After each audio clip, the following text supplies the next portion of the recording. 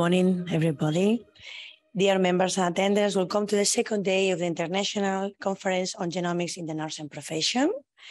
We hope you enjoyed yesterday. Two sessions, we found them super interesting and they gave us a broad overview of what they have achieved in the USA and Canada, opening doors to the new horizons. Today, all the speakers are in the university and come from Finland and Slovenia. The presentation time will be 20-25 minutes, and then we will give way to 10 minutes of questions. We hope you enjoy the day. And the first speaker, Arja. She's a PhD adjunct professor, is a principal lecturer in Tampere University of Applied Science. She is also project manager in the GenoNurs project. She was also project manager in the Profitu, Strategic Profen Fund by the Ministry of the Education and Culture. Profitu is project explore future competence needs for genomic information for healthcare. Research area in genomics in nursing, as well as ethical question in the field of genomic research. Welcome, Arja. Thank you.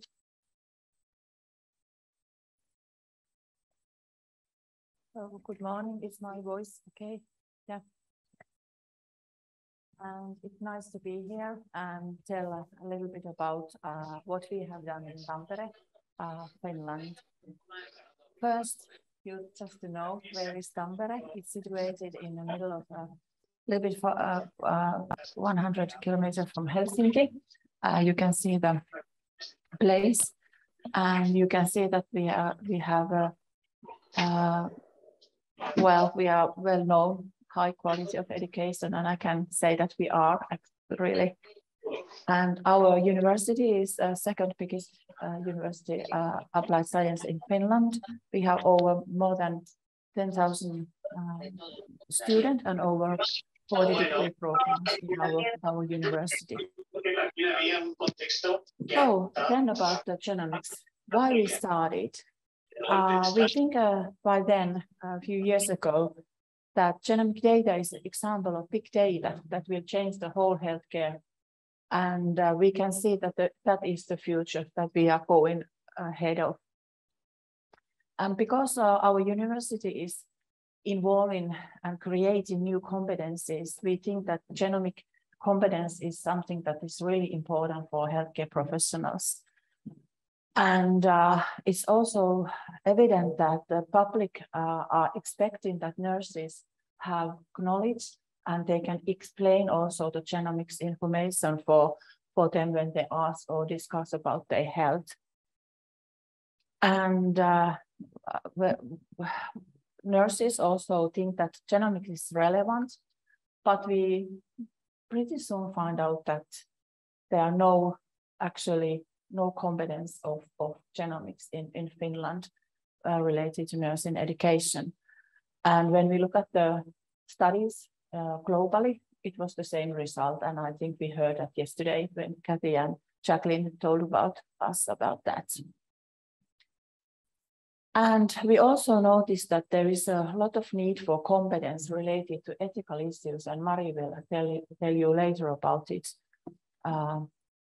How important is to reflect ethics in genomics. And I think that is the one big issue that nurses must do more in their education.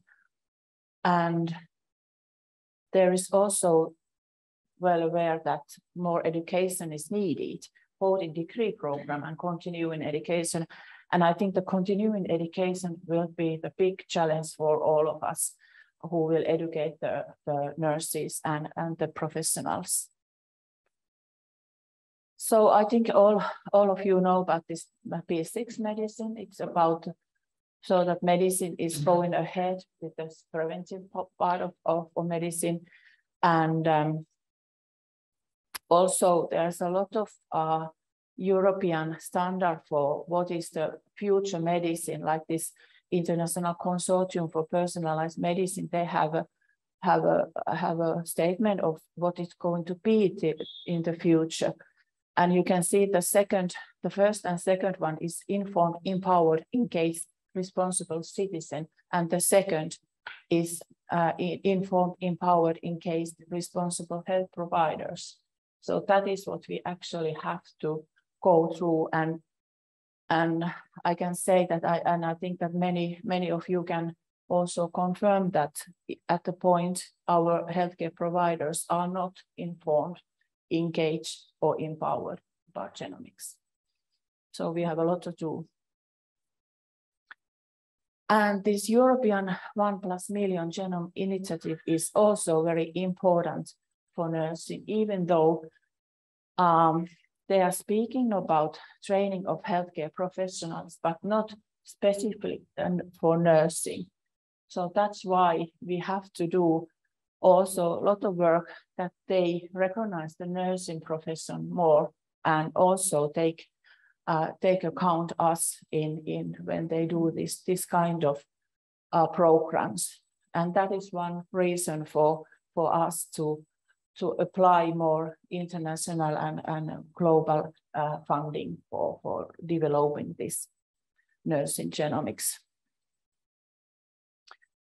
And also we know that genomics is transferring from single gene diseases to multifactorial diseases, like Kathy was telling yesterday. So I'm not going to get into this more, because you heard yesterday how important genomics is in healthcare at the moment. And Kathy and co-workers and Emma has stated in their publication that nurses have a central role of bringing the benefits of genomics and precision medicine to everyday healthcare. But as you heard, and like I said before, nursing comes a long way from medicine. So we have really, really big work to do. So then a little bit about the profit. We got the funding from our Minister of Education and Culture in Finland, and we started the project May 2019 and ended August 2021. And you can see the aims of the project. And one big aim was to develop competence of our staff related to genomics, because when we started the project, they haven't even heard about the genomics in nursing. So we have like a 0 level in our university. And pretty soon that we discovered that we have to actually focus the first 6 months, educate our educators. That was really important. And explain them why genomics is so important. You may think that, is it possible that the nursing professional or nursing educators doesn't see that? But even though if they haven't heard about genomics, or they don't know how to integrate that in their teaching, that is, they have to just to teach more and have a knowledge for their teaching material. Of course, we had a lot of other aims, like education development, build a roadmap for responsible use of patient data, and new project in collaboration with domestic and international partners. And the last one is really important, like Kathy and Jacqueline said yesterday. It's so important that you contact the people in your own country, but also international partners, and start collaboration. Because between the bigger group, so together we are much more than if we are doing that only by ourselves. So in the beginning of project, we go and contact every important collaborators in Finland, and everybody was really happy to join our project and develop our education, because they say that this has been waited for so long already. So we didn't have any difficulties to find partners in our project. So the next important issue is organizational support and commitment for the change. And TAMK really did that. We have strategy for 2030, and you can see what is our means to influence. It's a lifelong learning, qualification, education, internationality, research development, and innovations. And it was also written in a new top competencies, what we are going to develop in the focus area. So it was like written in our strategy that development of individuality of health services by using data competence and genome data. So that makes us more visible, and we have a permit to continue our development process. And also, like I said, our teachers need some education. We had a lot of webinars in within 2 years about ethics, legislation, patient education, inherited diseases, diabetes, pharmacogenesis, direct-to-consumer tests. That is really important because they are growing market at the moment, and cancer and genomics. And also, we had a possibility to offer our teachers to have a scientific merit. So they applied PhD studies, and now 3 of our teachers are doing PhD related to genomics. So now we have also research coming to this development process. And then nursing curricula, it was really big work in our university.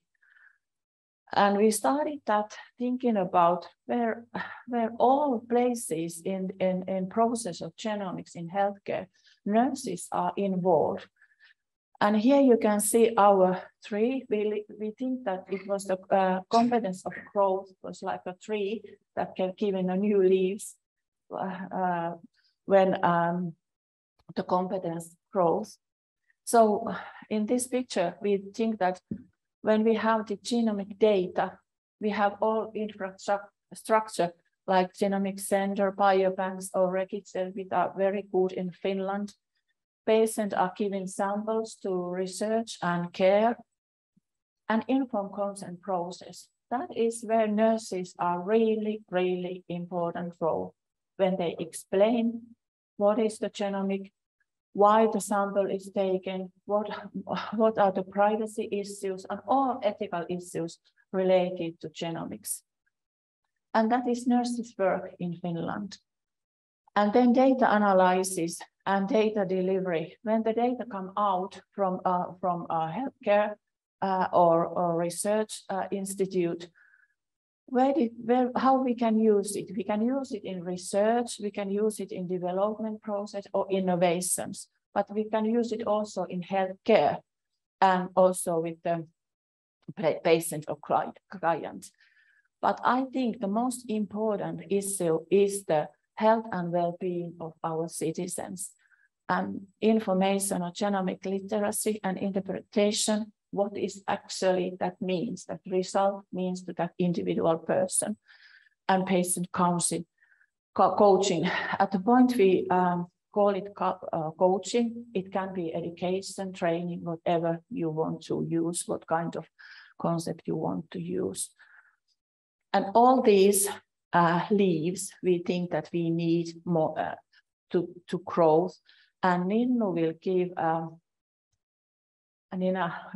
a presentation about Genome's project, which is actually now going a little bit further with this development process. So when we applied more funding. There is a nice paper it was 2022, beginning of this year. We wrote in Frontiers Genetics about the process of our development process. And I don't know if it's a little bit small about that. So I think that the process is called that first you actually have to have funding, then collaborators, partners, companies, universities, other project institutes, whatever you may find. And then the organizational commitment, like I said, then the faculty committee, teachers commitment, and then curriculum work and implementation. And it goes all around because you have to do that development all over again. But there's more information in this paper if you are interested. In our nursing curricula, there is now basic of genetics and genomics is a 2-credit self-directed course, online course. So it will be in the first semester, and it is now in Finnish and in English. And the content is concept related to genetics and genomics, patient guidance, ethical aspect, and legislation. So all our nurse students are doing this one in the beginning of their study. And here is one example from our article, how we integrate genomics in public health, nurse curriculum. In the first, you can see, because they do first nurse care studies, and all these studies, the genomics was integrated. And then when they have the specialization in public health care, it was also integrated in different courses. So we didn't do any other specific course for genomics. We think that it's better that it's integrated in an existing curriculum. It's much easier to start. And then about the patient education, we think that when the nurses have, or anyway, we have genomic data, we have all kinds of educational theories, we have a lot of ethical decision-making theories, and all these are behind our development process. So we think that they have to understand, they have to have more competence of their genomics, and then deepening of knowledge when they do their studies. And what this means in practice is that we look at our curriculum in every semester, and we look at what kind of guidance or educational method we have been using in our studies. And we found out that because our teachers are quite independent and they have autonomy to do their studies, whatever they like, they were overlapping with these methods. And our student actually gave a feedback about that. And now we gave one example so that when they studied in the first semester, they are more easy one, like face-to-face guidance and verbal guidance and demonstration. And when they go further, their studies more complicated or more difficult, or not difficult, maybe advanced methods you can use. And the last semester you can use like a telephone guidance, guidance in the work community, motivating interviews, and all these kind of methods, so that they learn more about the teaching and educating the patient. This was really big work for there was a group, and Mari was a lead of this group, so it was really important work. And then we have also health promotion master degree program, and we have 2 5-credit courses related to genomics in that master program. First is personalized health promotion, and you can see the content. It's about personal health and health promotion, genetic data and health promotion and research, ethical issues, specific issues to use and utilization of health information, and also legislation and other instructions. And the second one is a genomic data for health promotion. And you can see the content here, genomic knowledge, genomic research, national data banks and network, and international data banks and networks. So 10 credit together. And this is something new in Finland. We don't have any other master programs, this kind of courses. But I think most important was our student engagement. Thesis, we had a lot of theses, both in bachelor programs and master program. And here are a few examples of the title of the thesis. One was use of genomic information in prevention of type 2 diabetes, health equality in genomic research, genomic information in the future health promotion of organization, nurses' experience of informed consent guidance in biobank study, and student perception of the use of genomic information in biobanking. These are only a few ones. I think there were more than, within these 2 years, more than 20 theses altogether in this field. And international collaboration. This was really important. In the beginning of when we started, we Google and find like G2NA, and we found Kathy Calzone, and we found Emma and all this, and we just contact them. And the rest of is history. Now we are working with them. So I encourage you all just to contact, like Kathy and Jacqueline said yesterday, it's very easy, just contact and tell that you want to collaborate. We do collaboration with the education, competence building, research. We have now GenoNurse Erasmus Plus funding.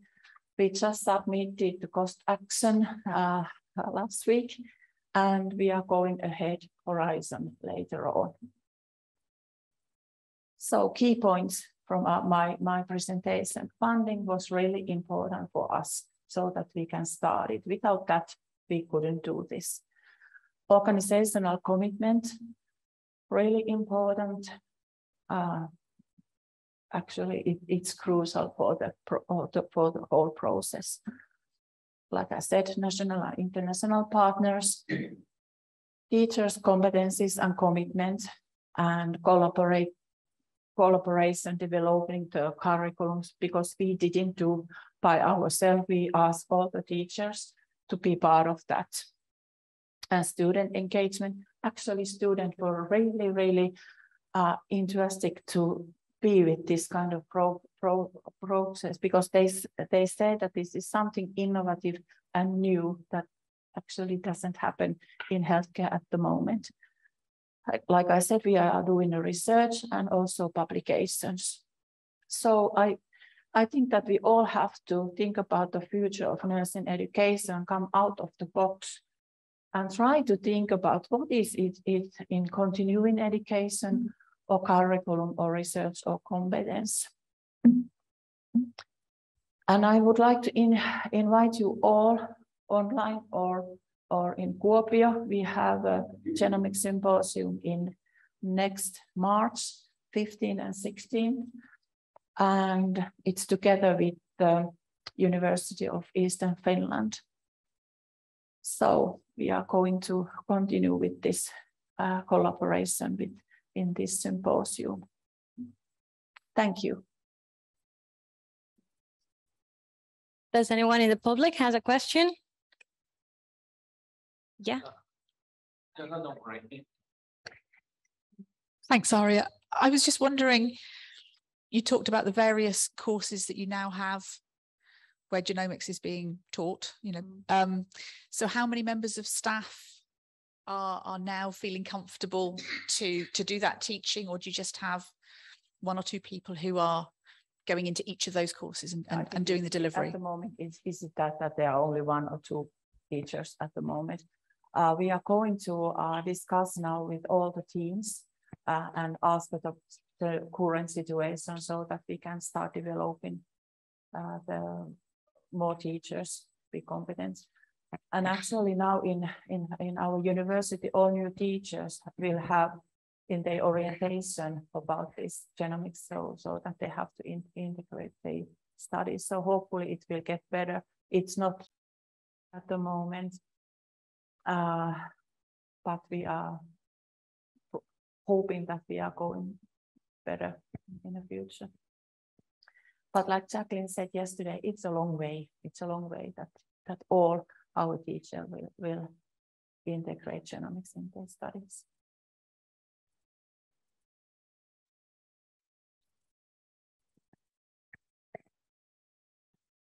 Thank you, Arja, for your presentation. I have a question. When you explain the students do lessons or the nurses do masters, in this program, about the lessons, they do training in the hospital about genomics, or is a study all lessons? No, they have lessons in our university, and when they go training, there are no like a specific training for genomics. It will come in their care. And our students said that especially in biobanking was really important part of their training in hospital, because in Finland, every hospital is collecting biobank samples. So now they have knowledge to actually explain to the patient what is going on with the biobank. And previously they didn't have. And they said also nurses who were working in a field, they didn't have any knowledge about the biobanking. So they say that once they know something more than the nurses who are teaching them in training. Thank you.